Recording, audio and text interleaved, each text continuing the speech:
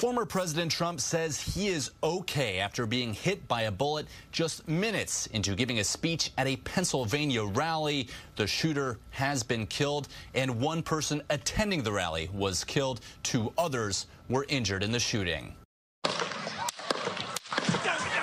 Trump could be seen reaching for his face and neck, then quickly ducking behind the podium as his Secret Service detail rushed the stage. Several loud bangs continued, the former president appearing to be injured, but still pumping his fist to supporters before he was whisked off the stage. A close-up shot shows blood coming from the former president's ear. A spokesperson for the Trump campaign also weighing in, saying, quote, President Trump thanks law enforcement and first responders for their quick action during this heinous act. He is fine and is being checked out at a local medical facility. Witnesses who were at the rally described the frightening moments when they realized what was happening. Somebody started yelling, hit the ground, hit the ground.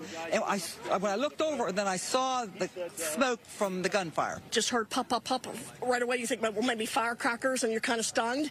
And then fire, and then like return fire, and then get down. So we got down, and we huddled, and we just started praying. President Biden addressing the nation after the shooting, denouncing the violence, and wishing Trump a speedy recovery. The idea that there's political violence or violence in America like this is just unheard of. It's just not appropriate.